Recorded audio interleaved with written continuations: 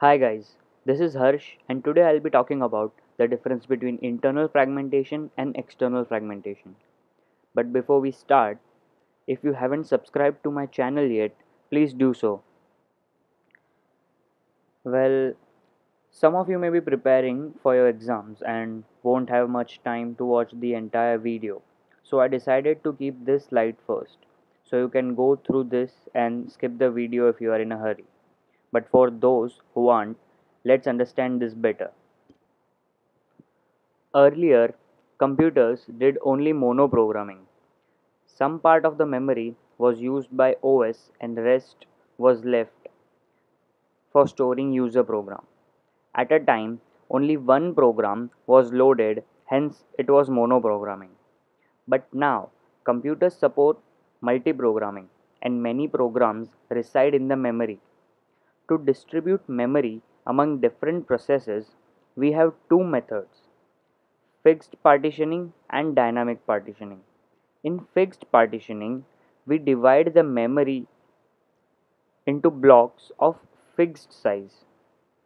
In dynamic partitioning, we divide the memory based on the size of process and not into fixed size blocks.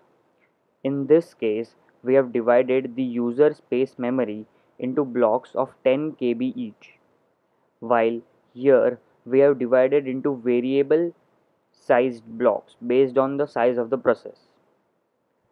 Internal fragmentation. It arises when we use fixed partitioning technique. Here the memory is divided into fixed size blocks decided by the system administrator. Some part of the memory is kept for operating system and the rest is used for user space. In this case, the user space memory is divided into blocks of 10 KB each.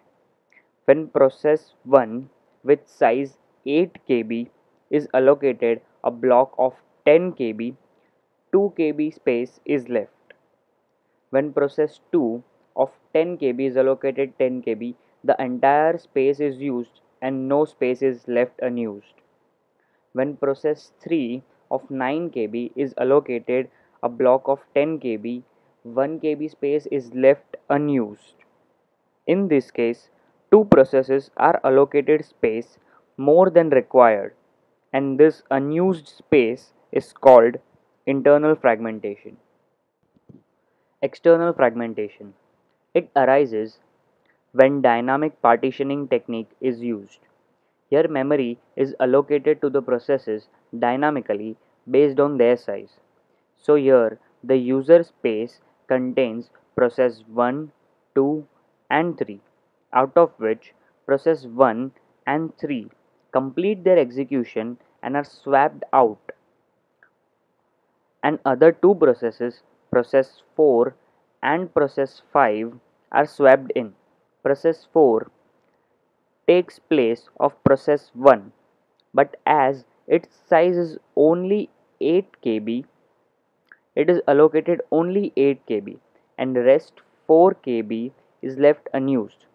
Similarly, when process 5 takes place of process 3, it is allocated 6 KB space and 2 KB is left unused.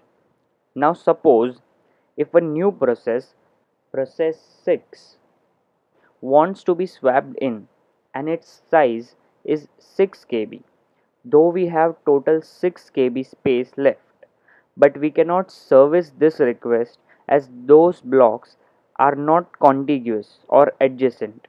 This is called external fragmentation.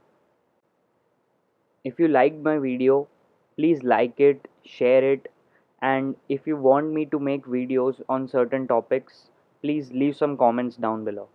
Thank you.